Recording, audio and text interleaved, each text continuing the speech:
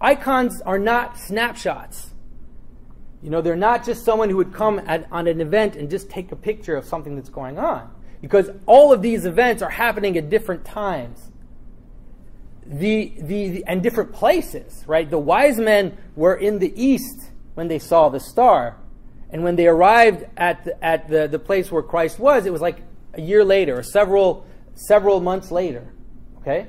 And then here's the Mother of God giving birth, but then here's Christ here, and then here's Christ here again being washed. And so what the icon does is it compresses things together. Right? It takes these different elements of the story and it brings them into one place where you can see things in their meaning, you could say. How all these elements in the story come together and participate in the meaning. And so it can give us a different sense of what these things mean and how they come together.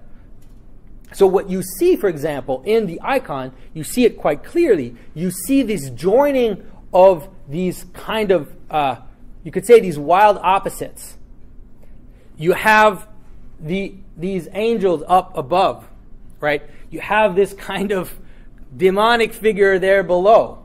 You have these wise men who are from very, very far away and who are probably an elite nobles in the West. They were considered kings. We say the three wise kings. And so they're the elite, but they're also from far away. And then you have these homely shepherds who are just the guys next door who are participating in this event.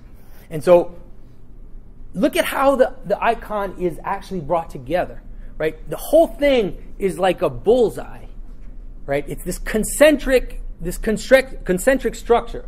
You have something going on in the middle, which brings together everything that's around it. And that already starts to tell us a little bit of the mystery of what it is that's happening in that moment.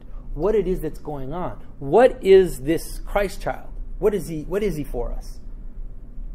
And the first thing that we can see is that he's bringing together all these opposites. You could say something like he's gathering together, all of creation, all of everything, gathering it together into himself.